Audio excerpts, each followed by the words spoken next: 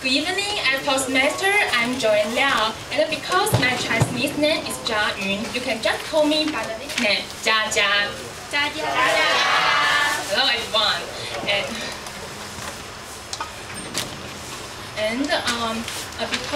Because Joseph Correa said you should judge a person by his faults as well as by his friends.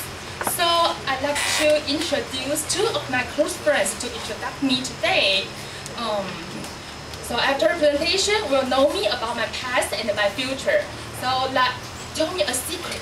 I'm also so curious about what will they say and what's mine or me. So let's welcome Emily today. Woo! Hi, I'm Emily. I'm John's best friend in the college, and we majored in chemical engineering, which is a subject totally different from the chemistry. Unlike the chemists doing the fundamental research at all costs, our Bible textbook said that our object is to make money. So the field we learn is so extensive. For example, we learn the chemical engineering, chemical reactions, kinetics, thermodynamics, methods, and so on. Therefore, we can communicate with the students from all backgrounds. For example, we can talk about the program languages with the computer science students.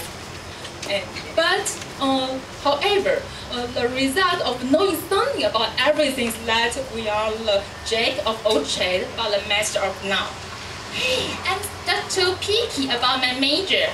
Let's jump back to our topic today, my dear friend Joanne. And I must say that Joanne loves the student council of our department very much. She spent all her summer vacation and the weekdays in preparing the chemical engineering night and the chemical engineering camp, even the treasurer of our association. And she also loves dancing. Especially the modern dance. She enjoys moving with the dance rhythmically and feeling the extent of the body. But you know what? The reason she attracts me most is her traveling experience. Like many of you, Joanne, her interest is traveling.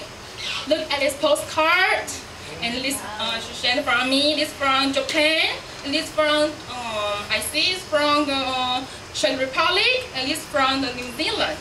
When I saw them, I can feel, even she's far away, I can feel she's the moment we get together, and this just gets through a difficult time for me. That's the joy in my mind. So it's Michelle's time to share about the Joanne. I'm Michelle, a senior in Joanne's lab. I remember 2.5 years ago, Joanne joined our group, and I remember that deeply. I remember the girl with the immature side at the first sight, but only after a week, she appeared so talkative and she was so funny. And afterward, I told her all the technical skills.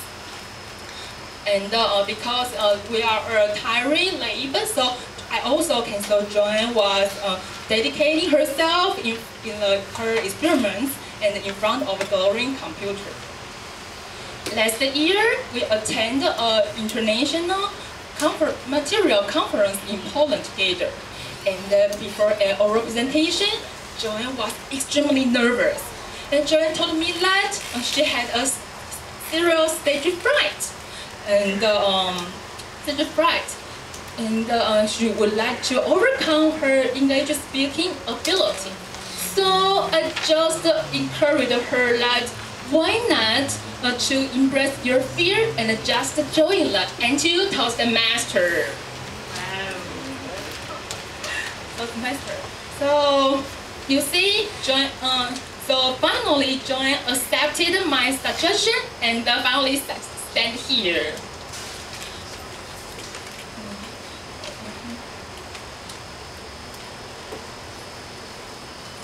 Now, recently, Joanne was graduated from the school and started her first job in the Taoyuan. And Joanne misses the days. Joanne told me that she misses the days as a student in the school, and she is the only the green hand in the company now. Hey, I think I have talked too much now, so I will go back to Joanne. Wow! After 2 introductions of my close two friends, I finally realized why I like. How do you think about me? Well, come get acquainted with me. Toastmaster of the evening. You can change your job to actress now. I really like your That's role also play. thanks Joanne's friend.